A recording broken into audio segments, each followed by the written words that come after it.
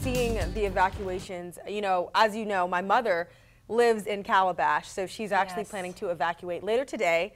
She's sad that her drapes and things, and she doesn't want to board anything up, but I was like, just go ahead and go. And I'm really happy that it's just my mom that has to worry about that, and us here in Northwest Missouri, we are not seeing conditions like that. Oh, no. And I completely get where you're coming from, Dane, being from North Carolina. I'm from Florida, so I've had my fair share of being in hurricanes. We had our experience with Irma last year, but the time is 5:41. Of course, it's not just Florence that's the only storm out in the Atlantic. We have 3 systems out in the Atlantic. Right now, we also have Isaac and Helene. The good news is those storms are not going to be a threat to the U.S. There is another tropical wave out in the Gulf of Mexico that could bring some trouble to our friends in the Texas coast, Dane.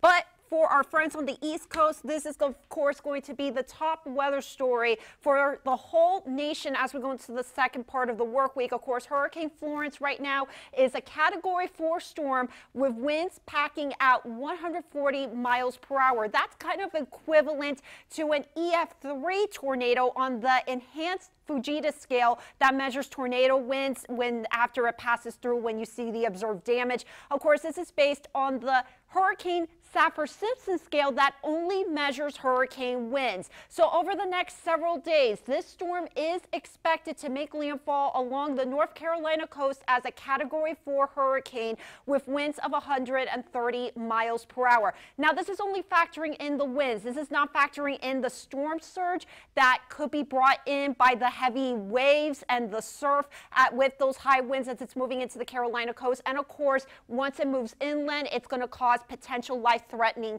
inland flooding with the heavy rains. I've been hearing about 20 inches of rain at most for the inland areas in North Carolina. So this is something we're going to be watching very closely as we go into the rest of the work week. For us here in Northwest Missouri and Northeast Kansas, we're waking up on a very quiet note this morning. Right now, our KQ2 tower camera is showing some clear skies. Currently, it is also cool out there as we're waking up to temperatures this morning in St. Joseph at 56 degrees. Dew point is at 56, so with the temperature and dew point meeting up, it is making the humidity at 100%. Winds are calm, so these are the right ingredients for maybe a little bit of mist or patchy fog to form as we go towards sunrise. I haven't gotten any reports of that yet this morning, but I'll keep you updated if that changes. Right now, pressure is holding steady at 30.06 inches.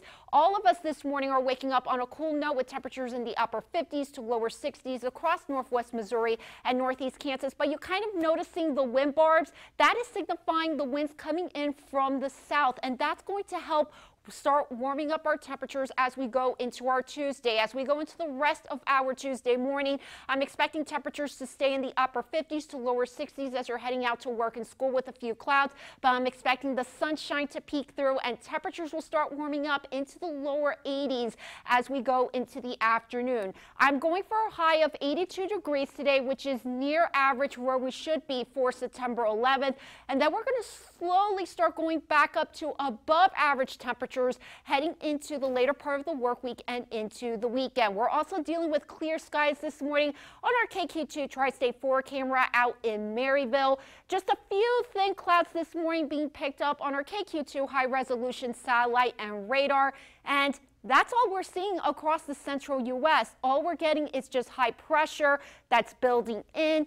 High pressure goes in a clockwise direction, so as it moves east, where we're going to get the southerly wind flow over the next several days, and we're just going to stay quiet and calm for us here in Northwest Missouri and Northeast Kansas.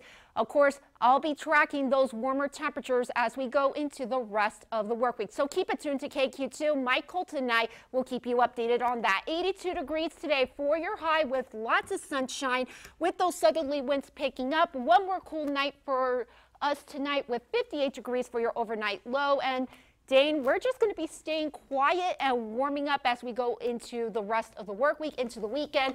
I am thinking the humidity is going to start picking up as we go into the weekend, which I know you love, upper 80s, near 90 degrees. So it's going to feel like that heading into Friday and Saturday. So summer is not really done with us just yet. We're hanging on to the last bits of sunshine, and I'm so happy to hear that. Thank you, Vanessa. We're going to turn things over to Adam.